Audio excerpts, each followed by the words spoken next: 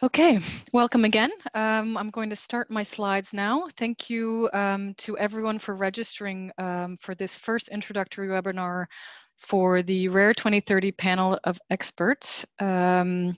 We have up to 90 some participants on our call, so I'm very pleased to see the enthusiasm, not only of those of you who have accepted to join on this very core consultative body for our project, but who have taken the time out of your day to hear this broad introduction, which will hopefully give you a first go at explaining why we're doing this project, why we're all excited about this project, and how each of your roles will be very crucial to allowing us to come to our final outcomes, which are policy recommendations for the next 10 years and beyond for people living with rare diseases.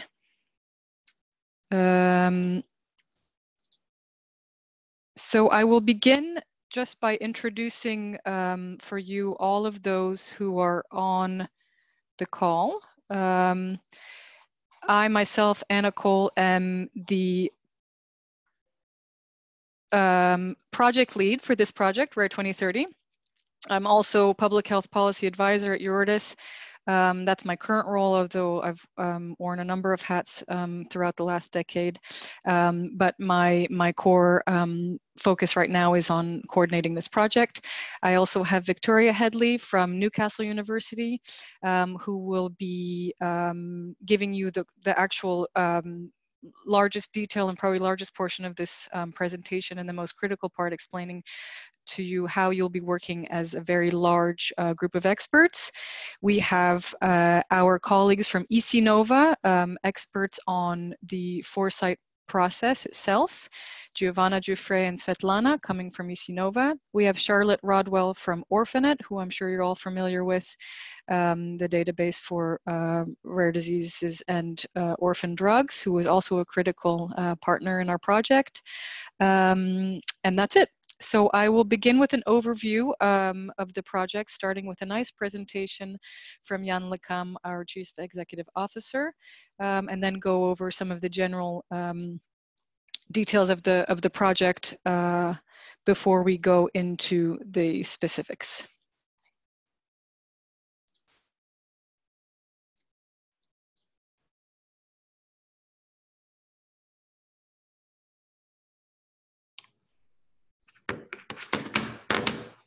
Anna, we haven't got sound.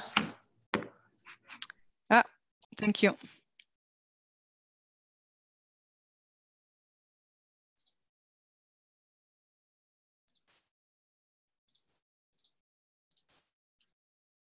Let me try again. Embarking now for... Good afternoon, fellow experts, joining the panel of experts of the Foresight Rare 2030. I'm very pleased to welcome you for your first activity in this panel. We are embarking now for a 2 years journey to shape the next decade of policy on rare diseases.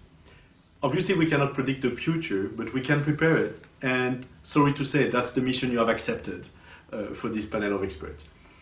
Rare 2030 is a unique opportunity to press the pause button of our busy lives as advocates, as scientists, as doctors, as policymakers in rare diseases. And we put on the pause button because we want to think really deeply about what are the needs of people with rare diseases in Europe today and the next 10 years, and how to address the challenges of people living with rare diseases in this new context. So the goal is to create a shared vision in order to move forward a new policy for the health and well-being of people living with rare diseases in Europe and beyond. We're going to go through 4 steps. The first step is you, the panel of experts, and you are a large group, a group which is composed of different stakeholders, of people from all over Europe and across the different rare diseases. We even have some experts from beyond Europe. In parallel, there is a knowledge base which is being prepared, and you're going to work also from that knowledge base. And that takes us to the second step, which will be with you to identify the trends and drivers of change. You are the best place to tell us what do you see as the big parameters, what do you see as low signals. And that takes us to the third phase, which will be to develop and validate with you the scenarios of the future.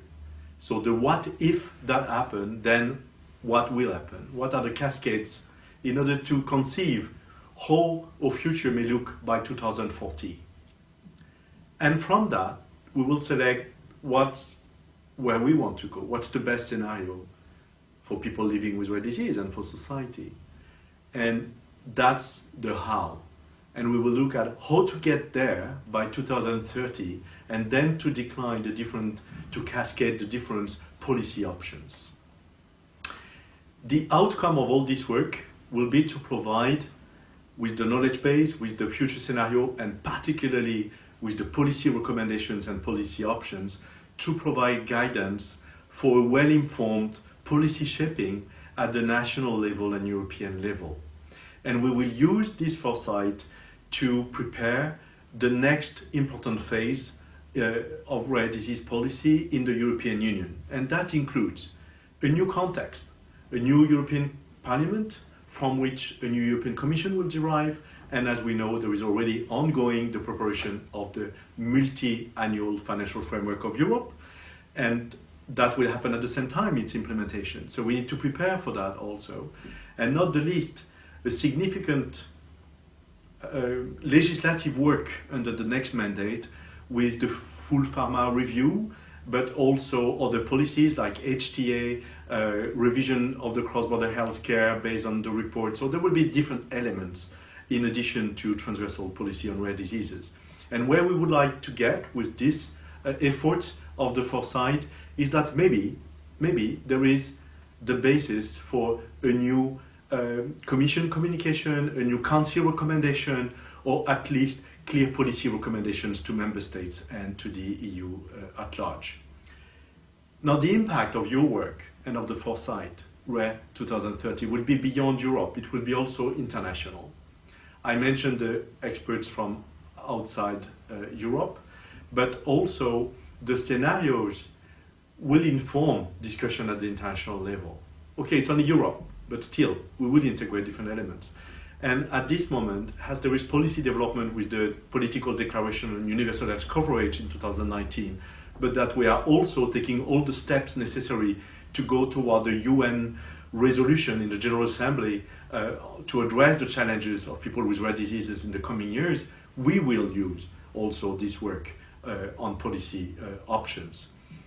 So many countries are looking at us. You know that what has been done in Europe in the last 10 years, even 20 years if I look at the first legislation on orphan drugs and then pediatric and advanced therapies, but if we look at the last 10 years with the Commission communication on rare disease and Council recommendation on national plans, we've seen what we've done, right? And that has had a lot of impact in all Latin and Central America, in South Asia, in Australia, and many more countries. So what we're gonna do in the next 2 years will have impact beyond, there is absolutely no doubt. And this is really a critical opportunity for people living with rare diseases to continue to really promote what's needed to address the huge needs that are still non-addressed, and to improve the health and well-being of 25 to 30 million people living in the European Union and in Europe beyond, because we care about 48 countries in Europe in our work. And I'd like to thank you very much for accepting to take the challenge, dedicate the time, and bring the best of your knowledge and commitment to these efforts. Thank you.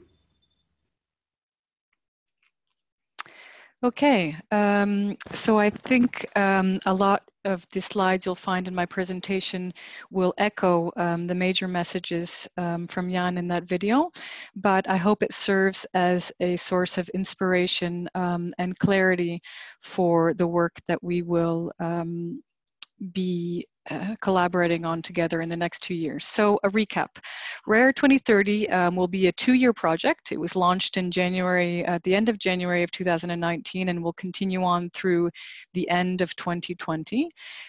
It is a participatory project in which, as Jan mentioned, we ultimately look to provide recommendations on policies in the next 10 years that will affect our lives long beyond that, and that major audience being, of course, policymakers at the European level, but also at the national and regional levels as well, as well as a number of other stakeholders which will be looking towards us and these recommendations to best map out their own respective activities.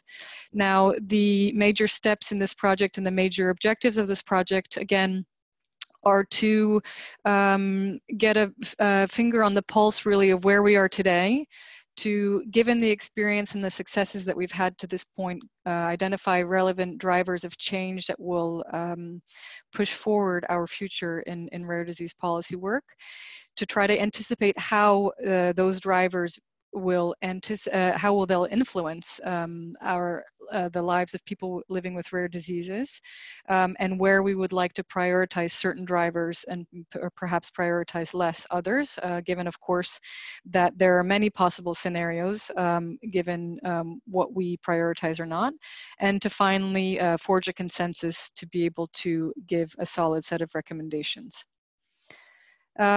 I think it will be important just to underscore the fact that this project comes at a very important moment for our community. First of all, it comes at a time where we have the end of a few major rare disease policy platforms. So many of you were members of the expert groups on rare diseases and heavily involved in the joint action on rare diseases, both of which have come to an end. And so we are both privileged but very conscious of the fact that the messages coming out of this project are really a new channel of communication with policymakers on what we expect and anticipate to put forward as policies for people living with rare diseases. We also have the context, new political context. So, of course, parliamentary elections coming up, which will then naturally influence a new commission. The same goes on the national level of new policymakers who will be stepping up either as new members or new to the rare disease community or not. We have a general surge of interest, of course, in investing in rare diseases in general, and specifically in orphan drugs or other technologies that can improve diagnosis and treatment. We have a rapidly changing society, in which case we have new technologies, new opportunities, but also new obstacles to confront in those same achievements.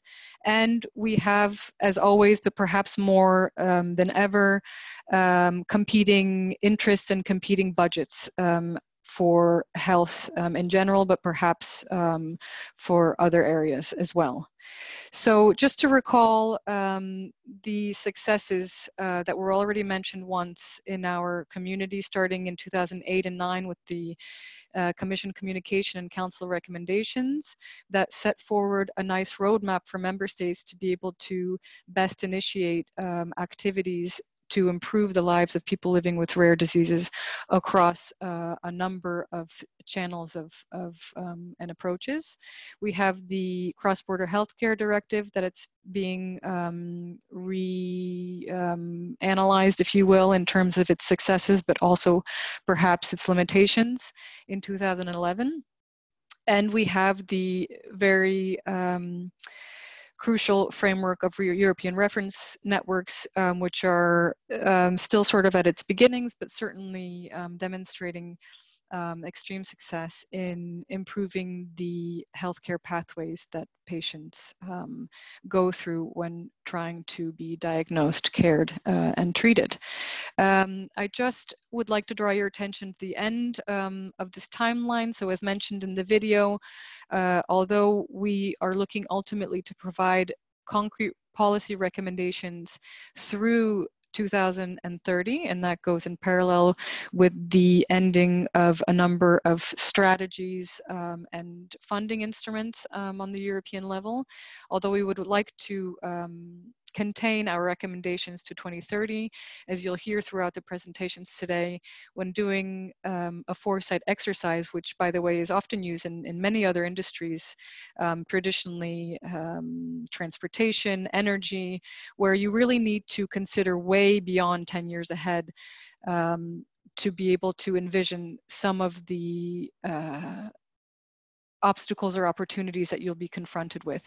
And so in our work, we certainly encourage you to look beyond the next 10 years in considering what we might need to put in place and identifying the trends that will influence that. As mentioned in the video, rare diseases are certainly gaining traction on the international and global level. So I would just like to keep that in mind as we work through the next 2 years. In terms of the United Nations Sustainable Development Goals, we have a real opportunity as a European community and as a community of people living with, working in the field of rare diseases that can help contribute to achieving these goals. For those of you who aren't familiar with them, I think that we will certainly highlight them in our work. My colleagues who are working through the Rare Diseases International Initiative and more closely with the UN and NGO Committee on Rare Diseases at the UN level are really going into great detail identifying the Sustainable Development Goals where our community can have an additional impact in guaranteeing that nobody's left behind in terms of access to care and treatments. We also have a new group at the European level called the Steering Group on Health Promotion, Disease Prevention and Management of Non-Communicable Diseases. And rare diseases has been selected as a priority by this group, who's really also looking towards our work to see how to best approach, invest, and support our community in continuing to promote innovative practices for people living with rare diseases. And finally, the infrastructure of reference networks. So just to keep those in mind during the next 2 years as a context when we work. We mentioned the Sustainable Development Goals, but we also have other initiatives such as the European Joint Program on Rare Diseases that will be going in parallel to Rare 2030. And we, of course, have put in place a number of mechanisms to ensure that there's not overlap and that there's a good level of exchange between the initiatives done here and there. And we've already mentioned the political context of the new Parliament, Commission, perhaps authorities at the national level, and ideally a UN resolution on rare diseases in the coming years. So although the ambition of this project is with you as experts to make sure that we're all aware of what has been done to date, how effective those activities are, and identifying the areas for improvement, I think we can all agree that our main goal is to maintain rare diseases as a public health priority, certainly for health authorities, but other stakeholders as well, and to specifically have the objective of always increasing the life expectancy and the quality of life of people living with rare diseases in Europe, to ensure a rapid diagnosis to best enable access to treatments, but to make sure that the care, both social and medical, is provided throughout the lifetime of a patient, that it's centered on their needs, that it's multidisciplinary, and that it's evidence-based. And finally, to make sure that people living with rare diseases are included in society in a meaningful way. So again, our goal in this work will be to come up with the specific policy recommendations and policies that could get us to this shared vision. But of course, there are a number of possible ways to get there.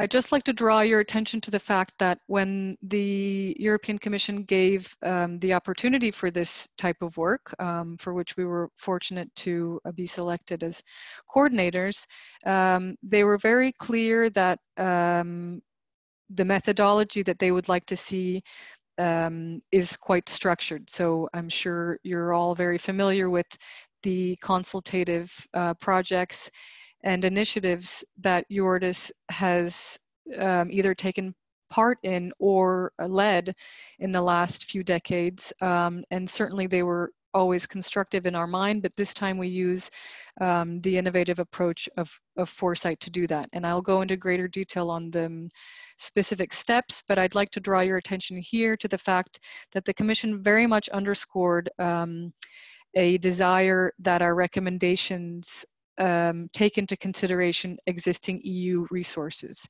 So it's for that reason that I mentioned the new steering group on promotion and prevention, why I highlight the European reference networks as a major opportunity to put into practice some of the recommendations that we'll come up with, and to also bring your attention to the new virtual platform, the EU Health Policy Platform, which will be another channel of both communicating our recommendations, best practices that we highlight, that we identify in our discussions, and to allow maybe the broader community in non-communicable diseases to be aware of the work that we do. So the partners in this project include, of course, EURDIS as project coordinator, but we also have the fortunate luck of having or appreciation of having a number of other partners, many of whom are on the call or who you'll recognize from other rare disease initiatives, including Orphanet, who will be involved on much of the literature review, on Newcastle University, who's also in charge of their literature review, but has a major role in helping moderate the work with you as a panel of experts. We have the Fondazione Teleton Italia, who are in charge of evaluating the project. We have our experts from EC-Novo, of course, who will be guiding the process of foresight.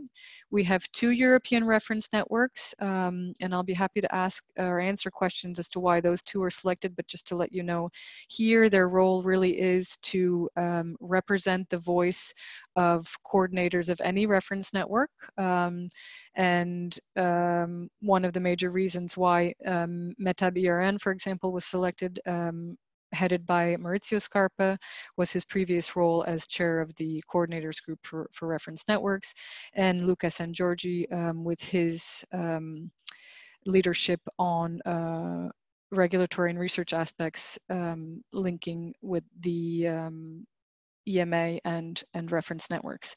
But again, I'd like to just emphasize the fact, because this question comes up a lot, why these 2 networks, is that their role really is to speak on behalf of all of the reference networks that exist. And finally, we have our partners from the Imperial College of London, who will be focusing on an analysis of drug development, the pipeline, and more specifically, because it's probably a more recent investigation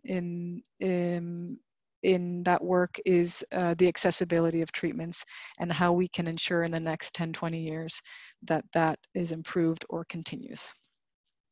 Just a quick overview of how this project's mapped out. So as with a number of, or as with all European Commission-based projects, we have a number of work packages. EURDIS leading the coordination as well as the dissemination and sustainability of the activities. We have our partners from Newcastle and Orphanet working on the knowledge base and identifying the trends along with EC-Nova in work package 4. We have EC-Nova and the Imperial College of London working on building the scenarios. So once we've identified the trends and prioritize them, what are the possible futures we can imagine? And then we have the reference networks, Newcastle, EURDIS, but of course, really all of the partners involved in any one of these steps in making sure that the scenarios that we prefer as a group, of course, there may be more than one, how we translate those into recommendations. And finally, evaluated by Fondazione Teleton. We also have, two consultative bodies, one which is really more of a sounding board for the partners, and ensuring that what we do is not only sound from a methodological point of view, so, but also that we consider the larger health policy and perhaps policy context in general, and that we are making sure that we have our eye on all of the forward-thinking technologies and innovations that we will see in the next 20 years that may have an influence on treating and caring for people with rare diseases. So that research advisory board currently includes the following members. We have two on the right that have been grayed out because we don't have an official response yet. But as you'll see, they're made up really of three groups of individuals. One who are focused around health policy, in general. So, for example, the European Association for Public Health, as well as experts on foresight in general that can help guide the methods and the processes we put in place. We also have former Directorate Generals from DG Research, DG Sante, and Connect. And finally, we have one individual, and perhaps more in the future, coming from the point of view of new technologies. So in this case, from Microsoft. Now, I'm not going to go into great detail about each one of these steps, but I'd like to give you an overview before we go into them in the following presentations. So basically, the foresight process has 4 steps, one of them being the putting in place of our consultative body. And I'll let Vicky go into greater detail about how we did that, but that's certainly been a critical step in where we are still today, making sure that that panel includes not only stakeholders from all points of view, but also as many European countries and beyond as possible, and a nice overview of the groups of rare diseases, so reflecting all of the groupings in the reference networks. Now that we more or less have that body of view in place, thank you so much for all of those of you who have already formally responded and committed to helping us in this process, but we do anticipate to have a number more coming in the next week. And of course, once those are done, they'll be publicly shared with all of you. For the moment, just as an update, we have roughly 120 members and look forward to more. So the first step, once that consultative body has been put into place, will be establishing a knowledge base, just to make sure that we are all speaking on the same terms. So of course, we'll be covering a number of topics in this project, from social integration to diagnosis, to research, to access, to the involvement of patients, and more. And in order to do that, we really need to make sure that everyone is speaking the same language. So that's the first step. And that will be, as I said, conducted by Orphanet primarily. The second step will be the identification of major trends and drivers. So with the help of ECNova, you as a group will not only be able to use your published knowledge around what you feel will influence the next decade or two of rare diseases, but also things that might not be publicly available yet. And that's really the beauty of a foresight exercise, is extracting that information from your expertise. Once those trends and drivers are identified, they'll be prioritized. As you are all aware now, we will have a workshop in the fall, November 7th, and that will be one of the major objectives of that workshop. Will be, once we've virtually discussed as a panel of experts identifying these trends, to present to you the final findings, if you will, of which ones we've identified as a community of being the most important, uncertain, and therefore requiring policies. The third step will be, given how we prioritize those trends, what will the future look like with a number of potential future scenarios. We will then have a level of voting, if you will, not only from our group here, but also from patients who are signed up to the Rare Barometer Voices platform, given an opportunity to patients who are not on the panel of experts or who may not even necessarily be affiliated officially with a rare disease organization to also give their point of view. We'll have a workshop at the ECRD, the European Conference for Rare Diseases, happening in May in Stockholm from the 15th on, as another place to refine those scenarios, and a number of regional workshops, and I'll go into more detail in upcoming slides, that will make sure that the trends, drivers, and then potential scenarios that we put forward take into consideration the national point of view. And once we've all agreed on what those preferred scenarios are, the trickiest step probably will be to translate those into policy recommendations, and again refining them from both the EU and national perspective. And those will be presented formally at the end of the project to the Parliament and Commission. So I mentioned the panel of experts. I just wanted to reiterate the fact that this is not the only body of experts that will be bringing their expertise to the table. So I mentioned patients in general, of course. This is one of EURDIS's major roles, and the tool that we'll use to do that is Rare Barometer Voices, but also a number of workshops, one of which is coming up in a few weeks in Bucharest at our next EURDIS membership meeting, in which case we'll start a similar process from the patient point of view.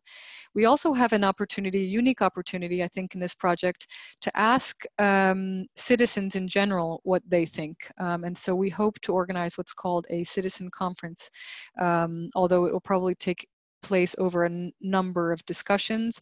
The idea being to bring forward the opinion of young citizens, youth, whether they're advocates, students, or perhaps not directly involved in rare diseases for the moment, but to ask them to contribute how they think this fits in with general priorities in our world and in our future.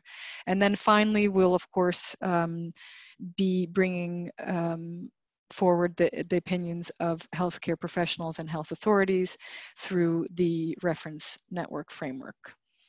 I'm not going to go into great detail the panel of experts because Vicky will do that in a minute, but just to let you know that we have tried as much as possible to cover all of our bases.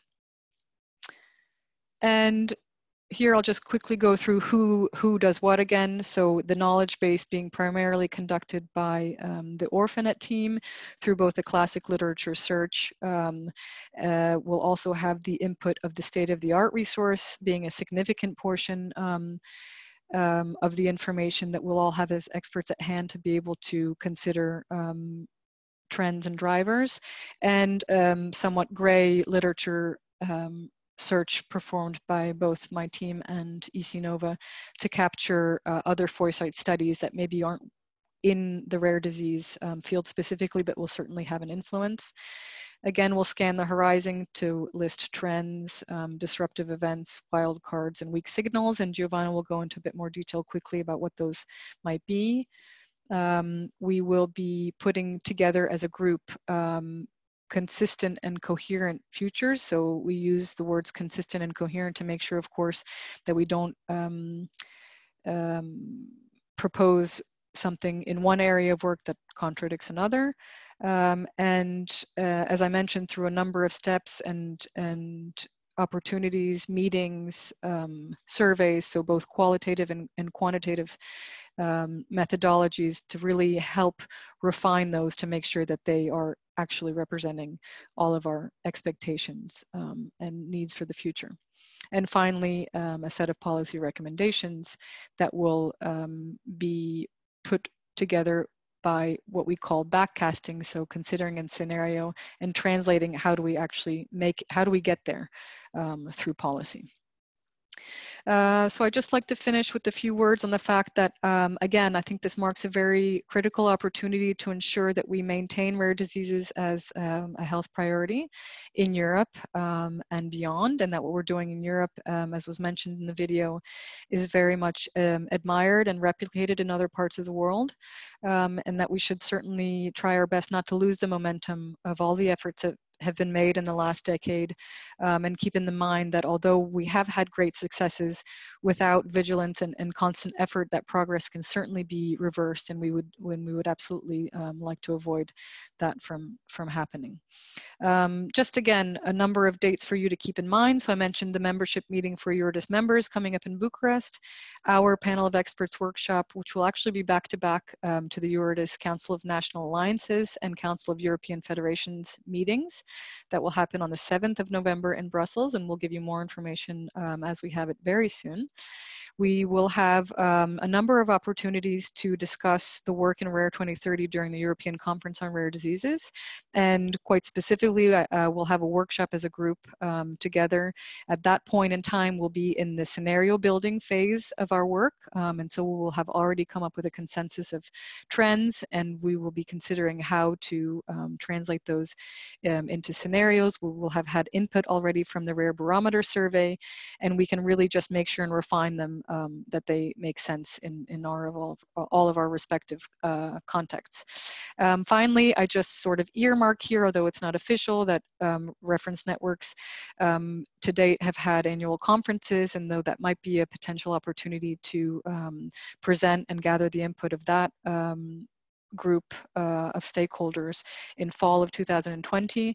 And throughout next year, a number of regional workshops, which we will ideally align with upcoming EU presidencies. These are not confirmed, these locations, but for obvious reasons, we think it might be most effective to try to align those with the EU presidencies and make sure that the implementation of the recommendations is taken up as effectively as possible.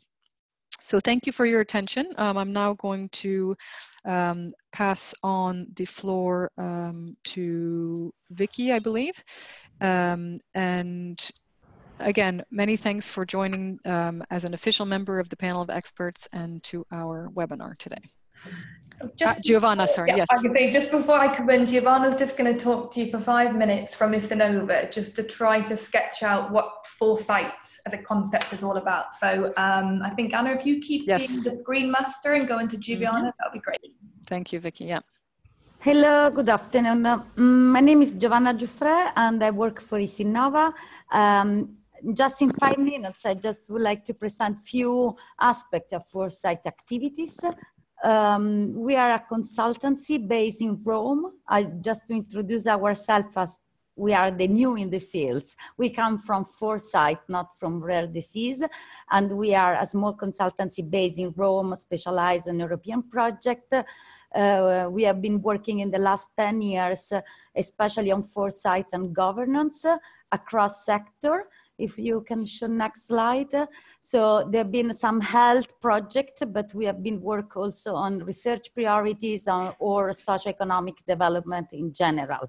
So yeah, our role in Rare 2030 will be especially on facilitating the foresight activities development, on supporting expert dialogue, and also in supporting the inclusion of a broader context and trends in health and healthcare. So we are with the external trying to mediate and make the most out of your input, ideas, contribution. If we think about foresight, the first question is why thinking about the future? It's something the Commission is more and more financing. We believe it's by the fact that reality change with high speed and complexity is increasing of phenomena, and there is really the needs perceived by policymakers of understanding what will be the long-term consequence of the change happening, and how we can anticipate those change, how we can make the most out of the opportunities and trade-off, which are the risks that could have a highest impact in the future. How we detect the future is mainly by dialogue with experts, with citizens, and supporting the creation of a consensus about priorities and policy.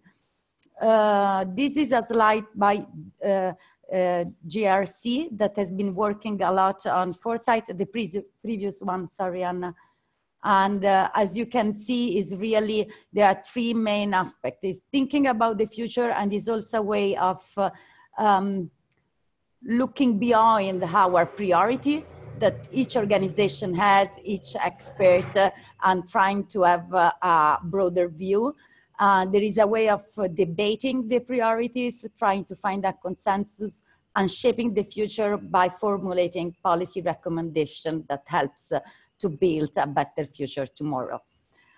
Next slide is just really giving a general overview of what is foresight activities development, and is a mirroring, it mirrors what Anna has presented before.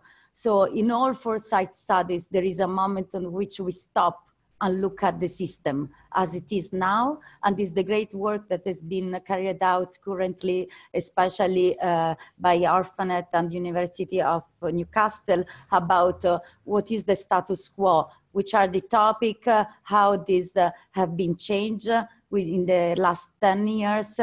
And then after this, looking at the present, we will start to look at the future to depict which are the trends and change on the opportunities that we can see in the next 10 years and 20.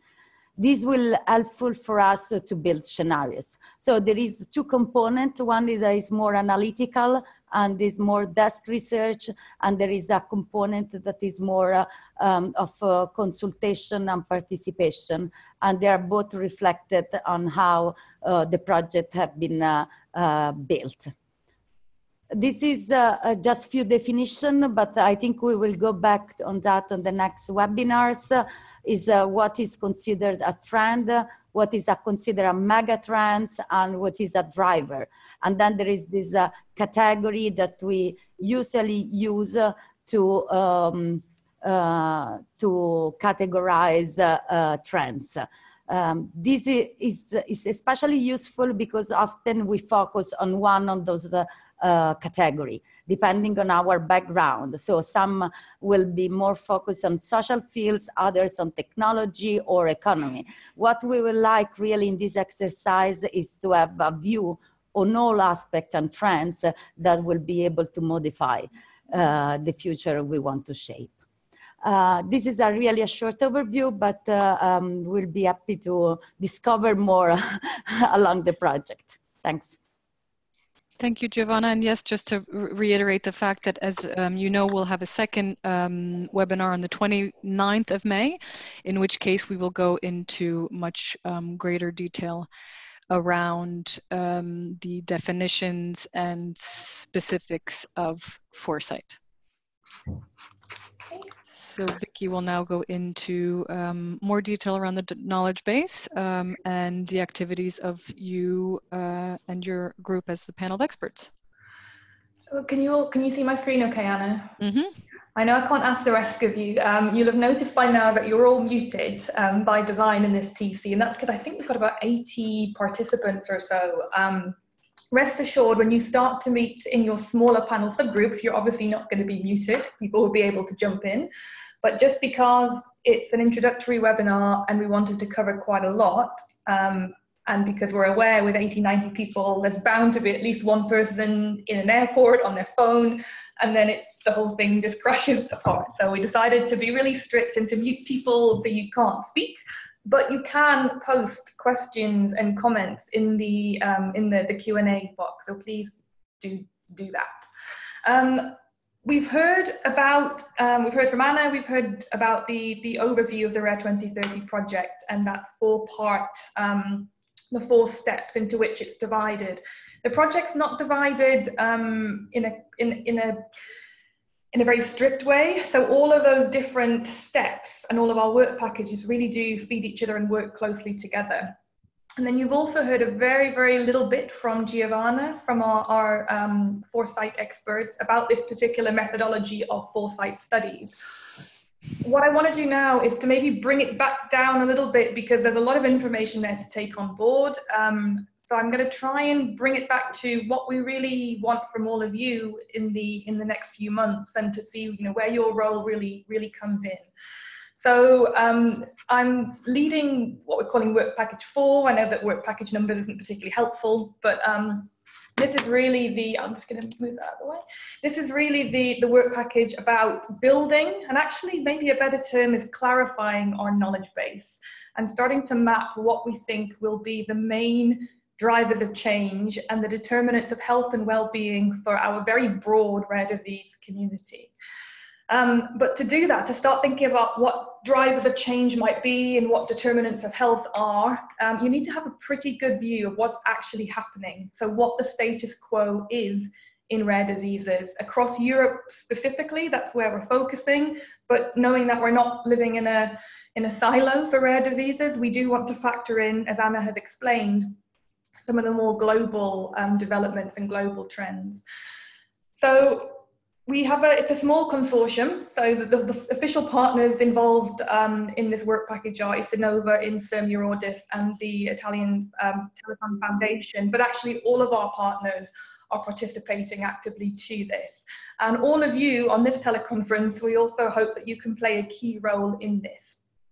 Essentially what this work package is doing is we are trying to establish the status quo of rare disease activities across European countries, and we're using this to identify and build consensus on our determinants of health and our drivers of change. So the first thing that we are doing and have been doing, particularly myself at Newcastle and Charlotte and Anna Rath's team and Florent, who works with them at Orphanet, is to try to gather and update as much relevant information as we can to see really what's happening across the very broad rare disease field.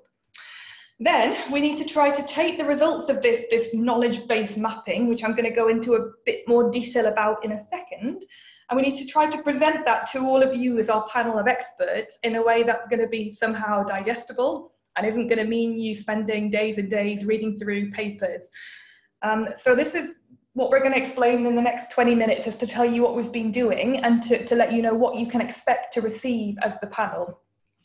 Hopefully all of you are on this call because you've either accepted your role in the panel of experts, or you're sort of checking it out to find out who, for instance, if you're from an ERN, I know one or two of you are still trying to determine who the best person is. But you're all here because you're interested, that's great. And you should all have received at some point a link to our terms of reference for this panel of experts, which really does go through step by step what we want from you. But just in case you haven't been able to read that thoroughly, the first thing to note about this panel is that it is intentionally very, very broad.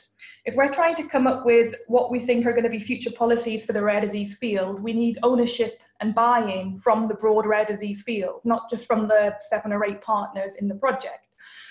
So our panel is very, very broad, and that's important because I think we don't yet know, we haven't started this project with a fixed idea of exactly what's going to come out in 2 years' time in terms of the content of the policies that we come up with. It may be, as Anna and Jan alluded to earlier, that actually we start a new kind of a cycle of European policy soft law, as we call it, so a new kind of council recommendation. It may be that there are specific topics which are lacking European level recommendations or even sort of interregional recommendations around particular issues.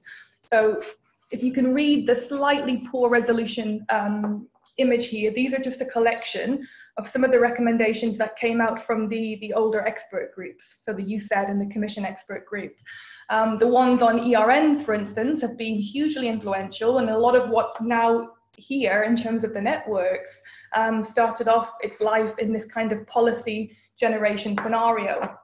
So it may be that there are specific topics, something like newborn screening, for example, that don't have any recommendations and could benefit from these. Or it could be that some of the existing ones, for instance, on national plans and strategies, could do with an update. But because we don't know what those topics will be or what that focus will be, we've had to build this panel very, very broadly. And these 2 slides, you can find this in your terms of reference document. It's an annex to that, and it basically lists the different stakeholders who are part of this panel. Now, somebody posted in the chat earlier and said, well, we have a list of the members so we know who we're working with. And yes, you absolutely will. We're still waiting for the confirmations from some of our participants. But the key thing I think to remember is that almost everybody was invited to participate in this panel, not necessarily because of their individual expertise. There are so many hundreds of experts out there. I mean, if you think about the ERNs, every healthcare provider will have experts in rare diseases. So to make this somewhat manageable and to keep this under 250 as an absolute max, we had to think about inviting people because of the stakeholder group to which they belong, so the different groups that they can tap into. So for instance, let me give an example. So we've got here some representatives from European research networks and infrastructures.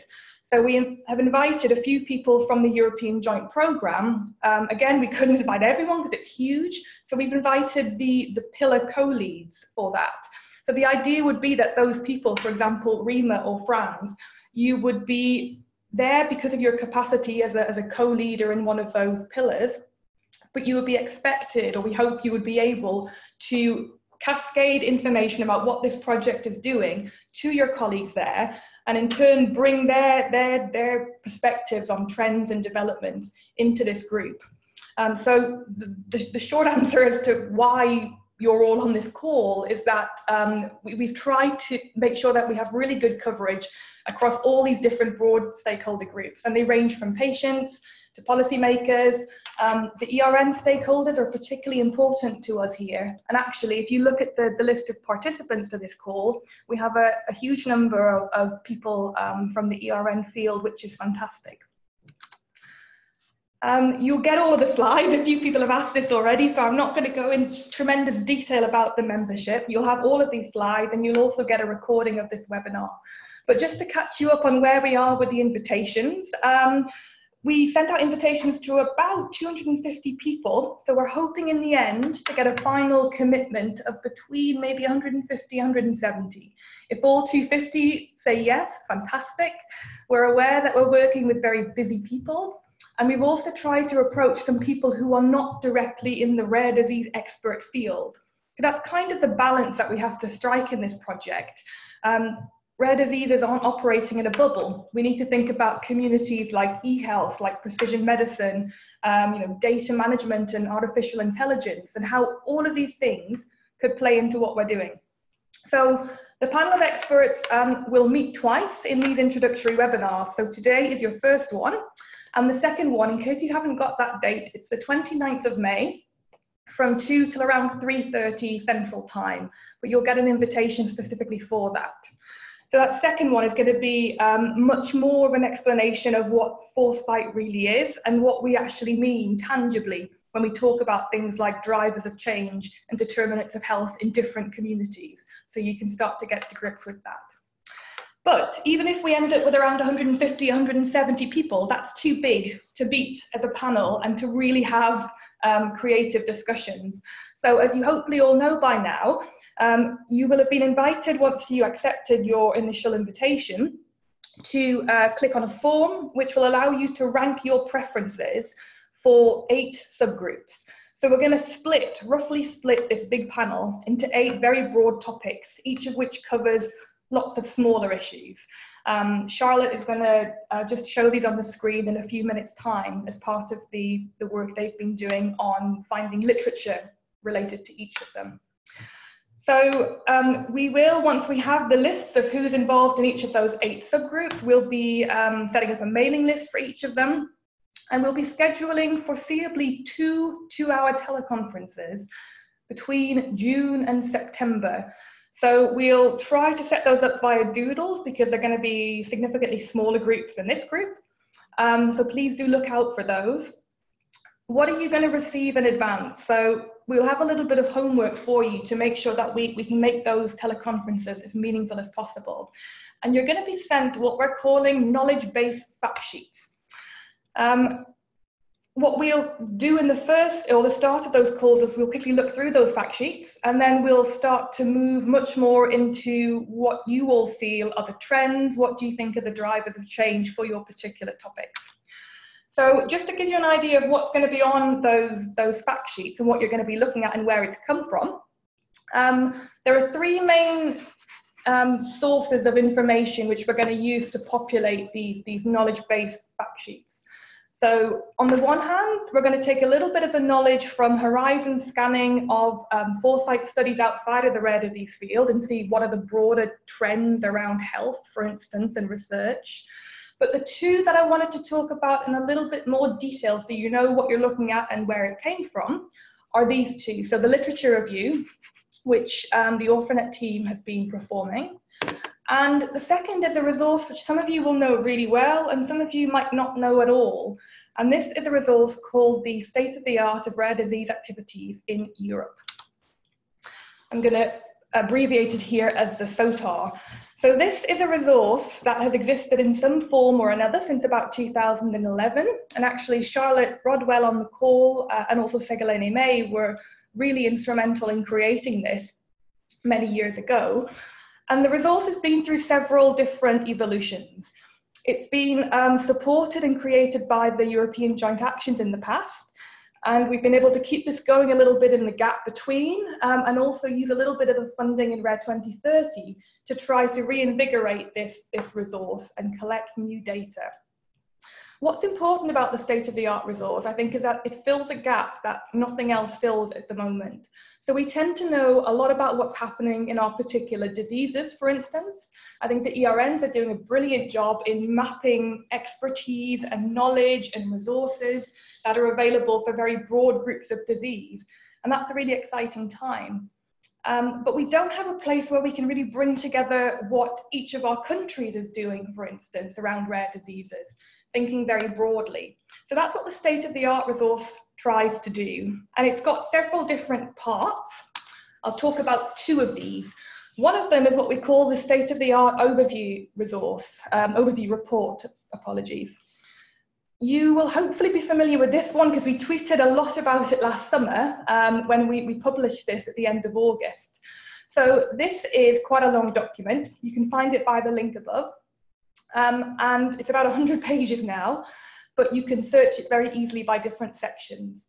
It doesn't tell you what's specifically happening in rare bone or rare muscle disease, but it does tell you about most of the things that we hope people would want to know or need to know about rare disease policy and activities across disease areas.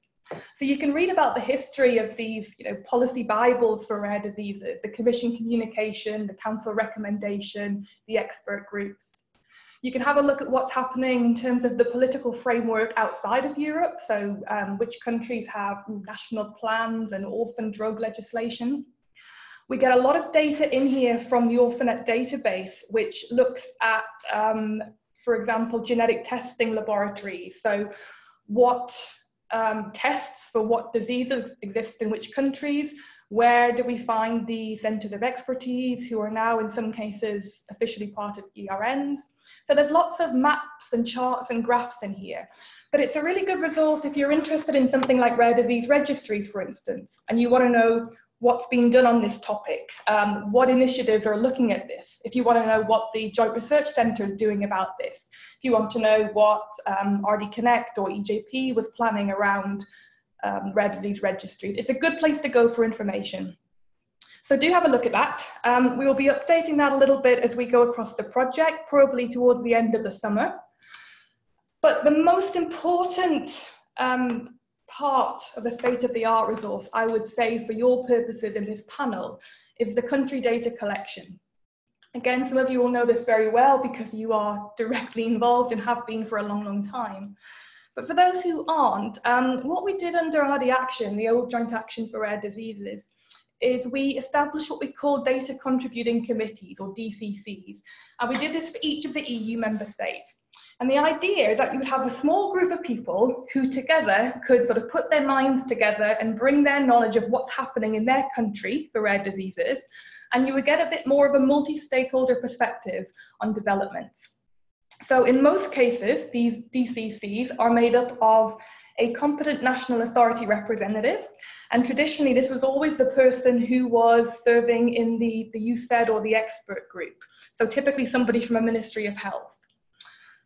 The second member would be somebody from the Orphanet national team. So nearly all the countries in Europe have a national Orphanet team who collects information. So we wanted to bring them in together with the member state reps. And then last but not least, we have a National Alliance of Rare Disease Patient Organizations representative. So what we've been doing in the last couple of months is basically preparing new materials to relaunch this resource, because to be honest, under the old joint action, we really had to we did one data collection, but then, and I guess it's partially my fault, we focused much more on the ERN policy support in the end for various reasons. So I'm picking this up a little bit from, not quite from scratch, but it's taken a while to prepare our new lists of who the names are around these people, and to prepare new invitation lists, etc. We've also included this time in CC to these emails, we've included the Board of Member States representatives at the request of several of our partners and several of the BOMS reps themselves. So I think you're all familiar with the Board of Member States. Their role is, of course, to look after ERNs and not any and all rare disease issues. But we were hopeful that actually by giving some of those people the opportunity to become more involved in their country's broader rare disease activities, some of them might be very interested in taking that up and running with that. So the countries are updating their information. I'll accelerate a little bit here. So what information do we collect for this resource and how do we do it? Well, we actually collect information, at least a little bit of information, on a lot of topics. And that's intentional. So you can see on the right-hand side, that's the list of the different question topics that we ask about. So we ask about national plans and strategies, whether you have one, is it expired, is it being implemented, does it have money? We ask about things like newborn screening. So do you have a national policy for newborn screening for rare diseases? What diseases do you screen for, etc. The way that we collect the information is through an online survey interface called Line Survey, which is good for this because it's multi-user. So it means that in theory, all 3 or 4 members of those data contributing committees can log in at any time or the same time, and you can see the information that your other colleagues have put in for different sections. So what some of the countries do, which is great, is they kind of divide these up. And the ones which really you need kind of a ministry or a Ministry of Research person to complete, they go ahead and start on that, whereas maybe the patient representative starts on different sections, and then everybody hopefully has a chance to confer on the data before it's submitted. The point that I really want to highlight on this is that we didn't just dream up all of these questions. They are designed to allow us to collect the data which countries agreed to collect via an important set of recommendations issued in 2013, which were the USAID recommendations on core indicators for national plans and strategies.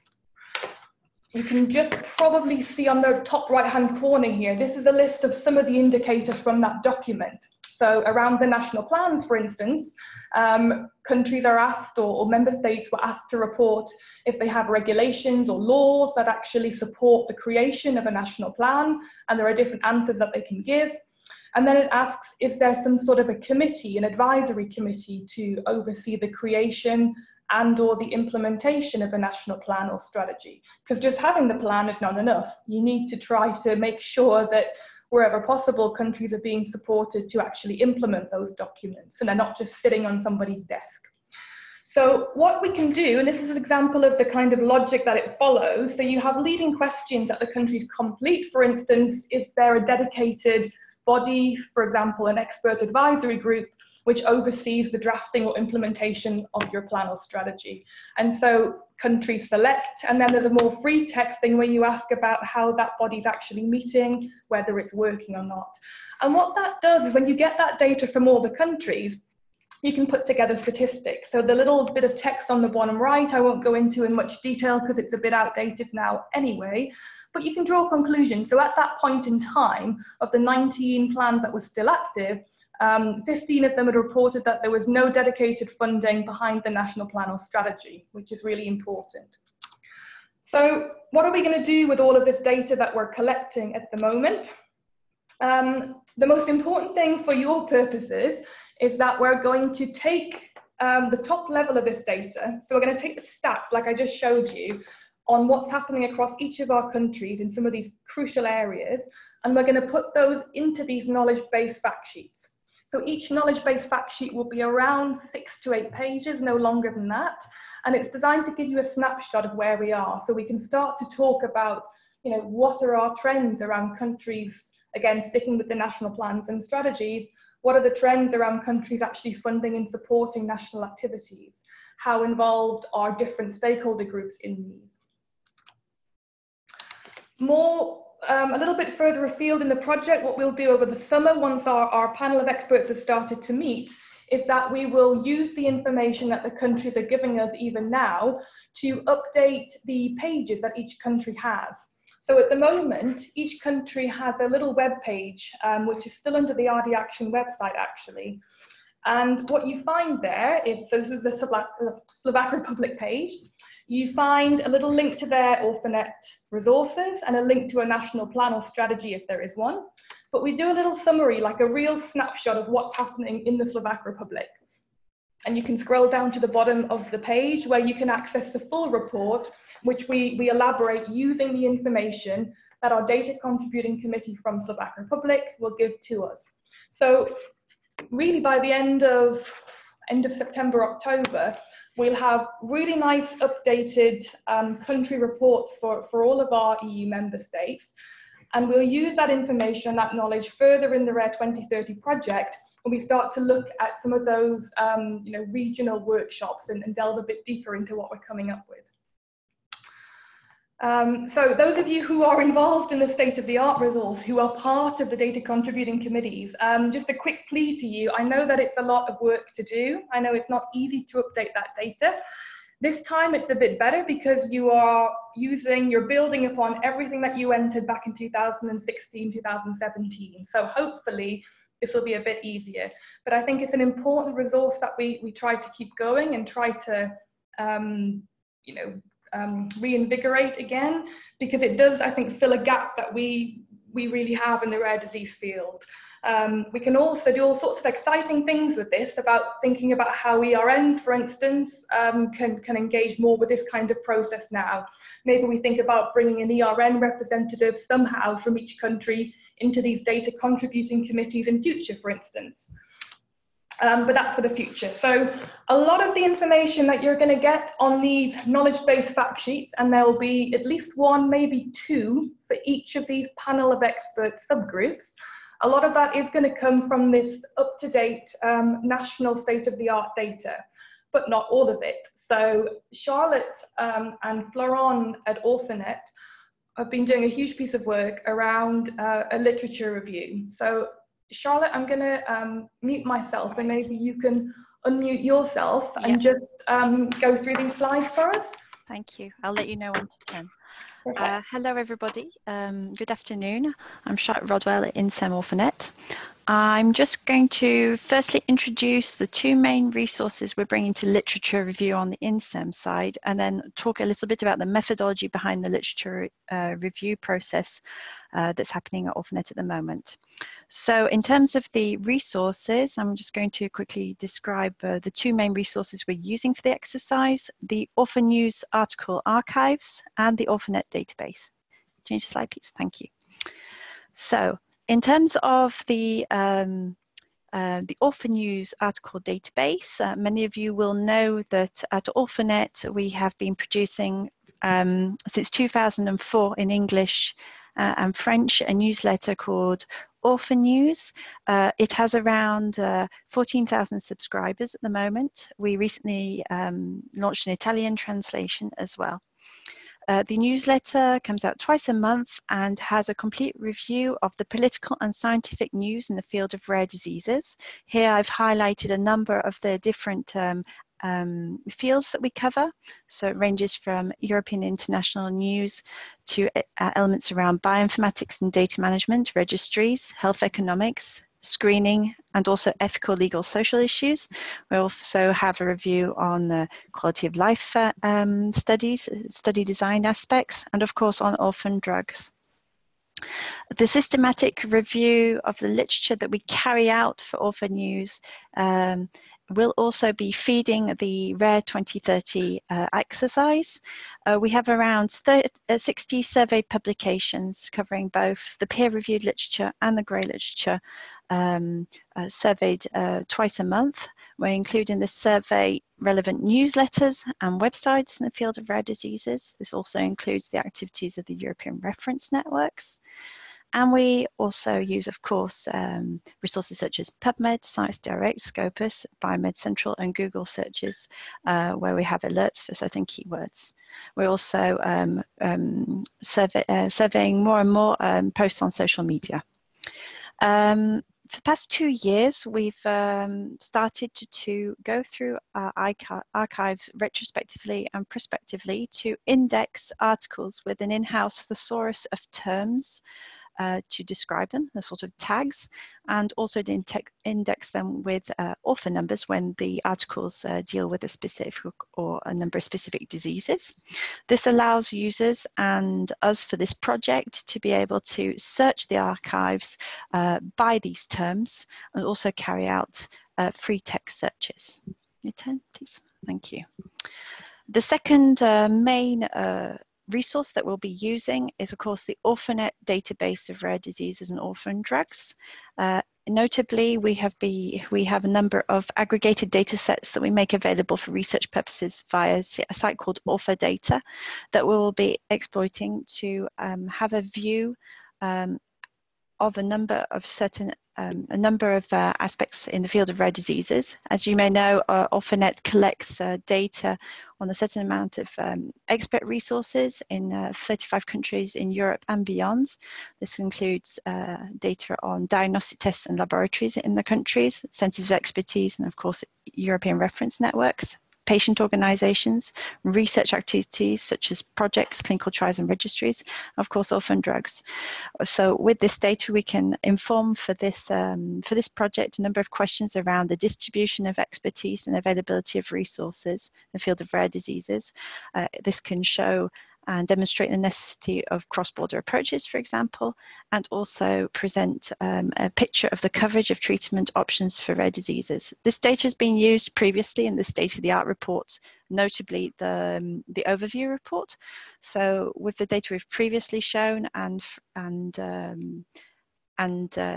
analysis that we're going to carry out in this project, we'll be able to show an evolution in the field. Next slide, please. So now I'm going to show you how we are going to be contributing to building the knowledge base for the Rare 2030 project. First, I'm going to explain how we've approached the literature review by the thematic groupings that we've suggested for the work with the panel of experts.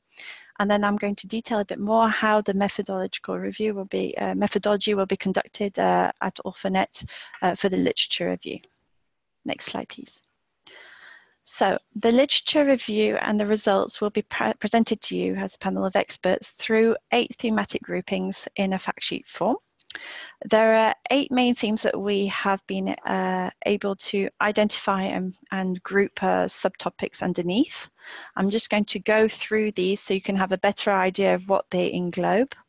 The first is a topic on political and strategic frameworks relevant to rare diseases. So this will include national plans and strategies for rare diseases and other related issues, and other types of plans, such as plans for cancer and genomics. This will include elements related to sustainability of health systems, European level forum or fora for rare disease policy, and also rare disease stakeholder networks. Of course, this is a descriptive, it's not limited to these issues, it's just to describe what can be found within. On the second topic will be around data collection and use. So we will be looking here, of course, at current and future roles of registries, strategies for interoperability, aspects related to ontologies and terminologies, the question of FAIR data, electronic health records, and of course coding and monitoring of rare diseases. The third topic will be around the availability and accessibility of orphan medicinal products and medical devices. So we'll be looking at therapy development status quo, accessibility of drugs, HTA considerations, elements around pricing, repurposing, and public-private partnerships. The fourth topic will be around research, basic clinical and translational research. Here we'll be looking at trends and drivers around research infrastructures, research policies, national and transnational research programs, tools to support more efficient and cost-effective research, and innovation-centric health systems. Next slide, please. The fifth topic will be around diagnostics. So here we'll be covering newborn screening, genetic testing capacities, prevention, cross-border testing, next generation sequencing in the clinical setting, artificial intelligence, undiagnosed patients, and genetic counseling. The sixth topic will be around social integration of rare diseases and holistic care. So we'll be looking at integrated and holistic approaches to care, rare disease appropriate assessment of functioning, social research and burden of illness research, and also aspects around helplines and information on living with a rare disease. The seventh topic will be around patient engagement, patient empowerment, and patient-centered approaches to rare disease issues.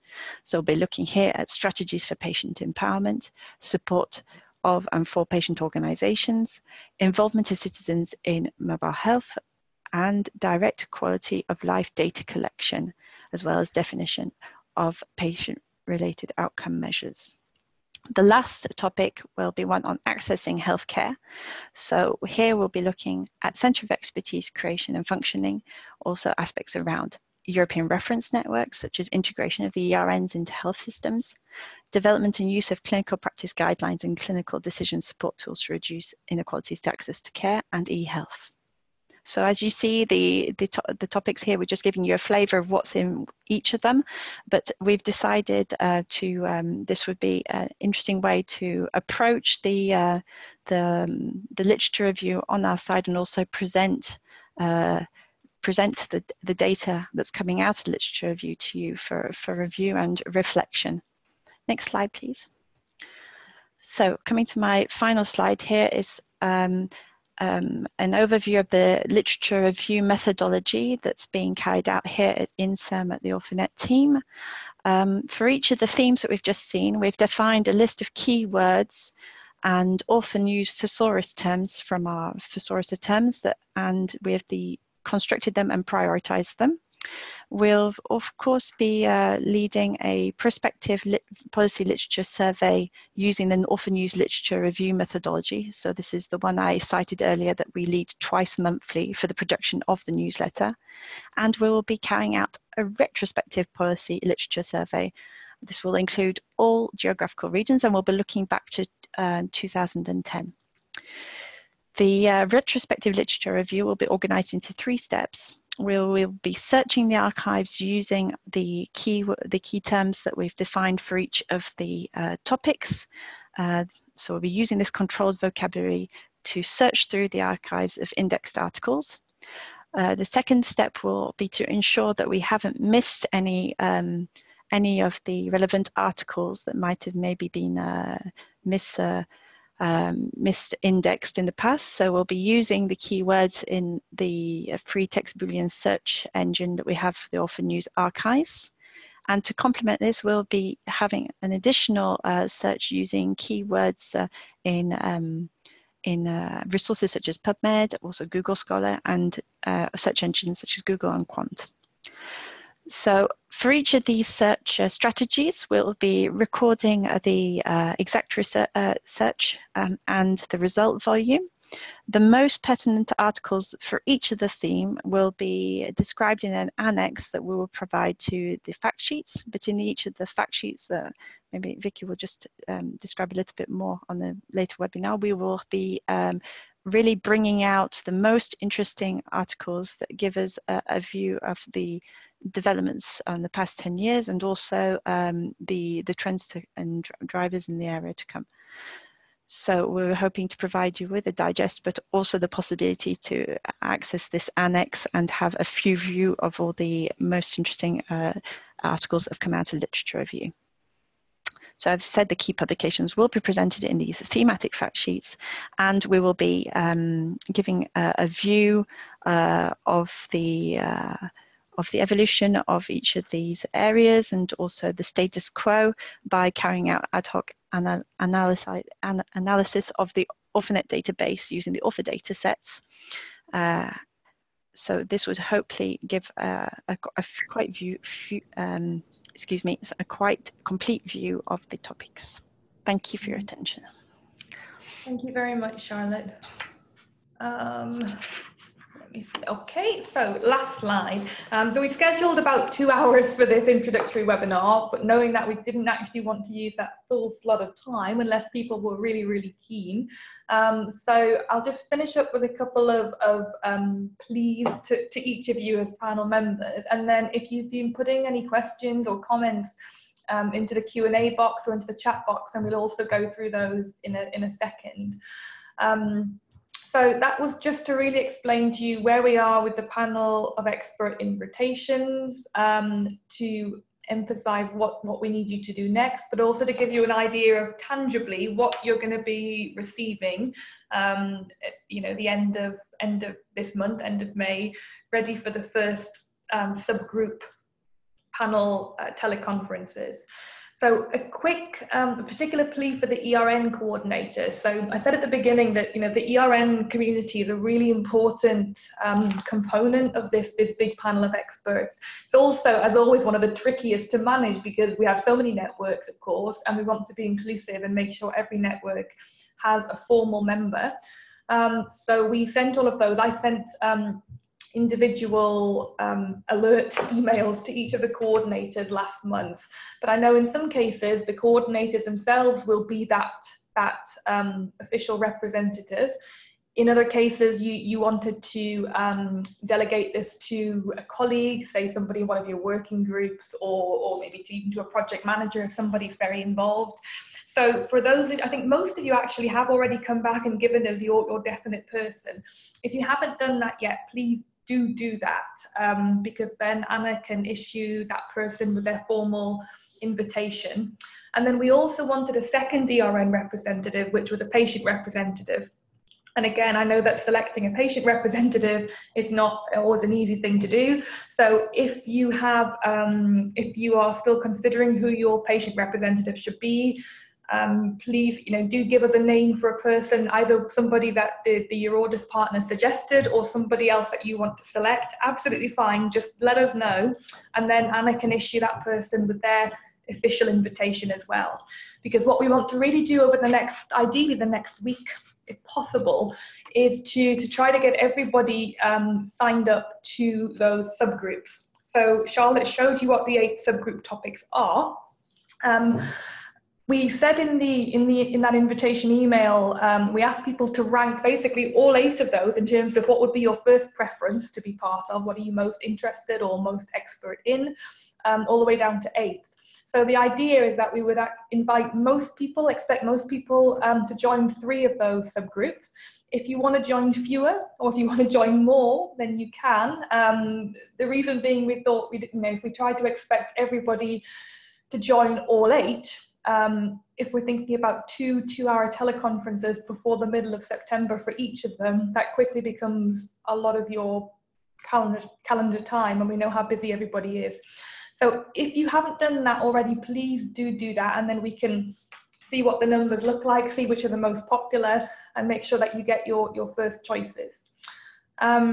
I suppose the most important other next step at this point is to save in your calendar, if you haven't already got this date, for our second introductory webinar. So again, this will be one where we have the full group, and it'll be even larger by then. And what we'll do on this second webinar is we won't go through the full scope of the project again, but we will focus a little bit more on what one of these knowledge-based fact sheets look like. So we'll have, well, we'll have all of them ready to some extent, but we'll have at least 1 or 2 much more mature. So we'll show you how the data, how the information is going to be presented for your thoughts on those knowledge-based fact sheets. And we'll also ask our ISTANOVA colleagues to give us a little bit more of an introduction to this foresight methodology. Because for a lot of us, we know the rare disease field very, very well, but maybe don't know this methodology around foresight studies. I think it's really helpful to hear tangibly what people mean by terms like drivers of change. What would be a determinant of health and well-being for our community or for other communities. So we'll have a little bit more of a practical demonstration of that next time as well. And Anna will also feed back to us next time at the end of May on a patient representative meeting that will take place, as she explained, as part of the EURORDIS membership meeting later this month, where a group of patient representatives will be talking through some of their thoughts about trends in the rare disease field that they've come across. So those are the immediate next steps, I think, from my side, and that's the last slide that I have at the moment. So I'm just going to come out of the presentation and stop sharing my screen and see if we've got any questions. If you do have any questions that you haven't put in the Q&A or in the chat, then please feel free to do so at the moment. Let's have a look. I see two questions for you here, Vicky. One, a specific question around the state of the art for Switzerland, wondering if there is one, and if so, where? Mm-hmm.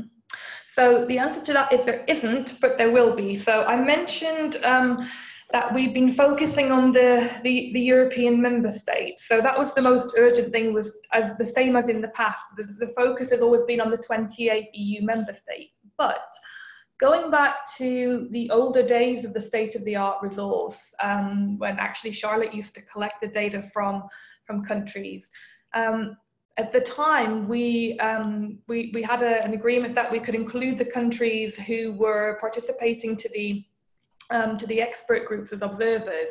So in the old reports, there was a little section for Switzerland, for Serbia, I think for Turkey, for Israel, I think for Iceland as well. So there was a very small number of countries where we gathered data from the official ministry representatives. So you will be hearing something from me very soon for the people that we think are part of your data contributing committee for those countries, to ask you to do the same as the 28 member states have been asked to do over the last few weeks. So it will be coming for sure. And the report will take a little bit longer, but we'll get there. We also need to think about where actually to put these country pages, because at the moment, the pages for each country, so the page for the Slovak Republic that I showed before, giving you an idea of what's happening there for rare diseases, they're still on the RD Action website at the moment, which I think is okay, because the website's, it's not going to vanish, but we need to think about where to put those, whether we put them on an internal server here, or migrate them to the Rare 2030 site, but for now they'll be accessible where they always have been. Thanks, Vicky. So just quickly to go through, because I'm conscious of time, we're nearing the end. Pauline, thank you for your question about the subtopics. So at this point, you should have received an invitation from Vicky to rank your preferences. If you haven't, I've noted down to make sure that you get that email again, but the same goes to all of the other participants on this call. If you have not received a table where you select the areas in which you would like to or find you could contribute the most to, then just let Vicky or I know, and we're happy to forward that again. We have a question about the next webinar slot, whether it's 3 to 5 or 3:30 to 4. I'll have to look back, but just to be sure, that in the next reminder and invitation, we'll obviously make that very clear, unless my colleague from EURORDIS is here. I don't think he is with us anymore. But thanks for booking the 3 to 5 slot for the moment, and we'll specify exactly the 1.5 hours that are in there. We have a question around the UK, that there are a lot of partners from the UK. Yes, we had the same fears, if you will, in this somewhat turbulent time. But yeah, just to quickly respond that in terms of membership in a European project, we have, we and all organizations involved in European projects for the moment. There's an agreement in place that allows activities to seamlessly happen through the end of 2020. So as far as our project is concerned, we're all good. And in fact, I guess it's even more of an importance given the uncertainty of UK situation that they continue being involved in these discussions to avoid any sort of rupture in networking across all European countries.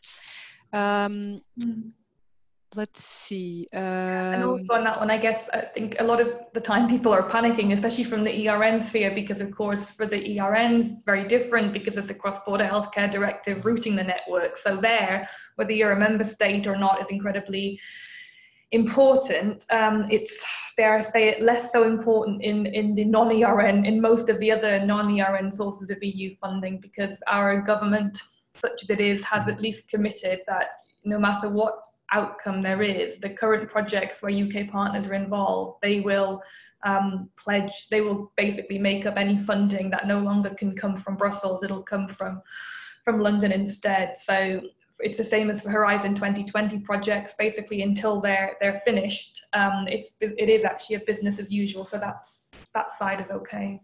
We have a comment here again around surgical interventions in the context of therapy. So thanks for bringing that forward, because absolutely, if it's not clear in our slides, perhaps it's not clear in our minds as well. And we will certainly make sure that that comes forward in the discussions around access to treatments. We have more questions around the webinar, so I'll be sure to make that clear to everyone as well. And I think that is it for the moment. So I guess I will take the opportunity then to thank everyone for joining us for this quite long webinar. I'd like to particularly thank the panelists who have given such clear yet in-depth presentations about what we plan to do in the next 2 years. It's not obvious to present to you the ambitious goals of the project, and certainly a quite new technique in doing so, but hopefully this has been a successful first attempt, and it's for that reason that we scheduled 2 webinars to get all of that communicated to you before we actually start doing any work in smaller groups. I would also like to thank all of the partners, which I briefly mentioned in my introduction, but just to name them by name as well, we have Lucia Monaco and Silvia Pozzi from the Fondazione Teleton Italia. We have Franco Sassi and Charlotte Brinton from ICL, the Imperial College of London. Maurizio Scarpa from the Metabolic Disease, Rare Disease Reference Network, Lucas San Giorgi and Jean-Michel Erd from the Rare Bone Disease Network, Anna Rath, of course, Charlotte Rodwell and Florent Simon from Orphanet,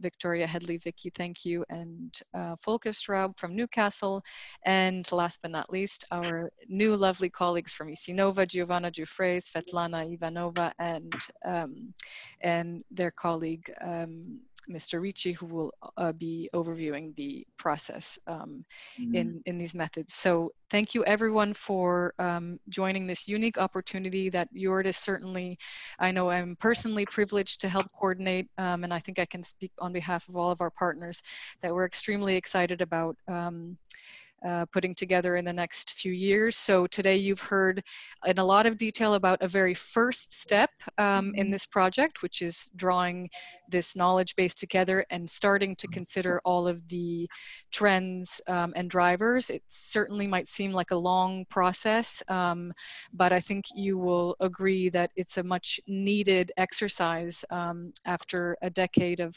great successes to really as was mentioned a few times, press the pause button and consider where are we now, what have we done well, what is coming in the future, and to really be better prepared perhaps to anticipate opportunities and obstacles in policymaking for people with rare diseases. So I look forward to seeing all of you on the 29th. I certainly look forward to having Vicky do an enormous amount of work in the coming months in our virtual consultations around your activities as a panel of experts. And if you have not marked the date in your calendars, I really look forward to seeing you all in person on the 7th of November. I know it seems like it's far away, but I think it'll be here before we know it, to convene and to make sure that we're on the right track in providing these recommendations to European and national level policymakers. So thank you all. If there are any questions that weren't answered, I will be sure to come back to you individually. And yes, also, if you need more information or would like to circulate this information with any of your contacts, this webinar has been recorded, so please we'll share the link, and please feel free to circulate that as well. And please also take the time to visit the website, rare2030.eu, and our Twitter account, which will keep you, now that we've actually started activity, much more up to date on the activities in the project. So thanks again, and I wish all of you a lovely afternoon. Take care. Bye. Goodbye. Bye. Bye. Thank you. Bye.